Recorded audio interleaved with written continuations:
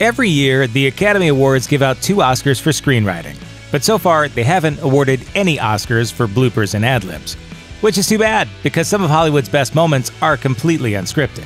Here's a look at some epic movie bloopers that were kept in the movie. Rogue One, a Star Wars story. One of Rogue One's most enjoyable new additions to the Star Wars canon is the sometimes funny, sometimes nasty droid K2SO. He's been described as the anti-C-3PO, according to actor Alan Tudyk, who provided both the motion capture and voice performance for the character. And during one particular scene with Diego Luna, who plays Cassian, Tudyk got a little too into character. While trying to talk their way out of a jam, Tudyk gave Luna the back of his robot hand. Quiet! The moment brought laughter to the audience and the actor. Luna was so surprised he had to cover his face to keep from ruining the take by laughing. Fast and Furious 6. In the Fast and Furious movies, Chris "Ludacris" Bridges and Tyrese Gibson often serve up what Ludacris calls comic relief. Case in point, in Fast and Furious 6, as Dwayne Johnson enters, everyone went totally off script, ad-libbing a scene that ended with a very real spit take. Hey, Mia, you better hide your baby oil. I'm just playing. You better hide that big-ass forehead. I was just joking. Seems these guys really enjoy each other's company. Zoolander. So why male models? Idiot male model Derek Zoolander asks this question and receives nearly a minute of exposition from former hand model J.P. Pruitt. He explains the long-standing conspiracy about how figures in the fashion world have orchestrated several assassinations, using brainwashed male models to do the dirty work.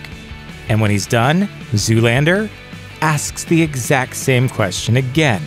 That's because Ben Stiller couldn't remember his line, so he just repeated himself. Luckily, David Duchovny improvised the perfect response, and it stayed in the film.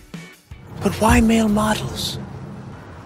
You serious? I just told you that a moment ago. Right. The Martian. Donald Glover had a small but pivotal role in The Martian as the scientist who comes up with the plan to save Matt Damon's stranded astronaut character. The role involved faking a lot of math, but it also involved totally not faking falling flat on his face. Glover explained to Conan O'Brien that the pratfall was completely unscripted, and director Ridley Scott loved it. I was like, pow, pow, pow. And everybody's like, and then I just get up and I'm like, I'm fine. And I keep going in the scene. Right. And then after the scene's done, he comes up, he's like, that was great. The Birdcage. Glover's faceplant was funny, but when it comes to accidentally falling down, nobody tops the legendary Robin Williams, as proven in The Birdcage. He manages to stay completely in character and ad-libs several lines even while taking a nasty tumble. Just remember, kids, don't drink and cook. You're giving no time to joke. Shut up! It's okay. We're all right. It's fine. Just shut up! Clueless. In a high school debate exercise on whether the U.S. should take in refugees, ditzy Cher Horowitz mentions the plight of the displaced Haitians. Just one problem. Actress Alicia Silverstone had no idea how to pronounce the word Haitians, so we ended up with this instant classic bit of film history instead. And so, if the government could just get to the kitchen, rearrange some things, we could certainly party with the Haitians.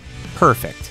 Thanks for watching. Click the grunge icon to subscribe to our YouTube channel. Plus check out all this cool stuff we know you'll love too.